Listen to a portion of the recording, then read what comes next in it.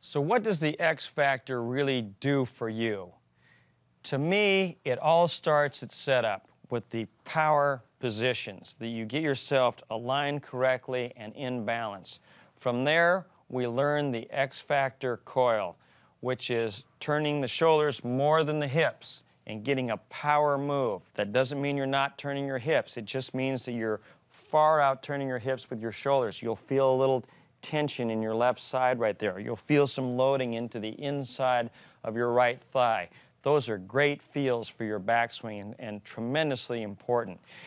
Coming down, the X Factor is all about sequence. There's a shift, a turn, and a throw at the bottom. And that's true for all sports, all throwing sports or hitting sports.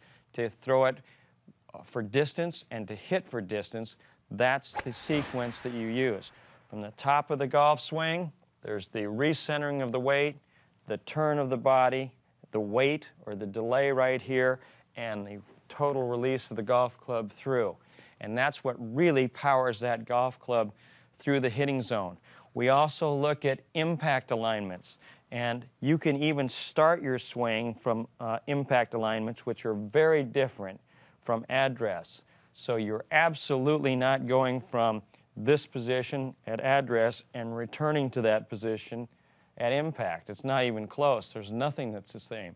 You want to be more forward and rotated. Make sure those hips have turned to the left and out of the way, and that you're leading with the hands into impact, that the club is not passing by this way, which almost always indicates an out-of-sequence start. So those are most of the things that I feel are critically important to learning the X Factor.